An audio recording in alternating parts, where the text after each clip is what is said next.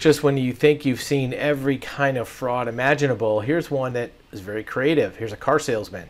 And no, he didn't steal money from customers. He didn't take people's deposits. He didn't sell bad cars. What he did was he issued employee discounts to buyers so buyers could get the cars cheaper, and he would sell more cars and get more commissions. This salesperson was giving out deals that were too good to be true because he was illegally using employee discounts, allegedly, to give customers good deals, even when those customers failed to qualify for the discount. So most manufacturers, Chrysler included, Fiat Chrysler is the one here, have an employee discount program. If you work for the factory, you work for the company that manufactures the cars, or if you're a relative, certain relatives are allowed to use this discount, you get a discount off the car from the manufacturer. It's not the dealer that's taking it off the price. The factory will pay the dealer some money for this employee or their relatives. So what he would do is he would get these discount codes from Facebook groups that he was a part of. As an employee of a dealership, he was on Facebook groups for factory employees. And what he would do is he would tell the buyer to say that they're the brother-in-law or sister-in-law of an employee and use the discount code as an employee purchase control number. They were bought and sold through Facebook groups.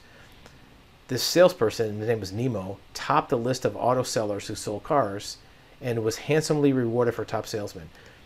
He received $700,000 in bonuses since 2014, plus the commissions, right? And that's in addition to dealership bonuses. That's just from Chrysler. One of the things that was a red flag is he sold about 250 cars in January of 2020. Now, put that in perspective.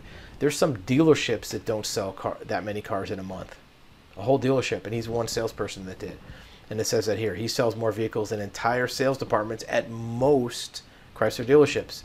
Most high-volume dealerships sell 200 or 300 cars a month, and he sold that many as an individual. How to get away with it?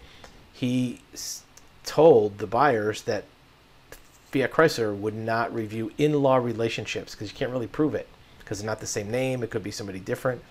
And it's not intuitive to identify relationships who don't share blood or direct legal ties. But what happened is several employees complained that their discount codes are being used. So if you're an employee, you get a notice when your code is being used. When they got the notice, they said, I didn't buy a car. I didn't have a relative buy a car. So they complained. Well, that's another interesting part of the story. This number of people that they found, 268 people that bought cars, were only from people who complained. There's probably many more that didn't. So this is an interesting scam, and it just shows you the level of creativity that scammers can use and how it might affect a buyer, a seller, a factory. Even the dealership will probably have to pay back some of the bonuses they got from selling these cars because they didn't do the proper due diligence on all their sales.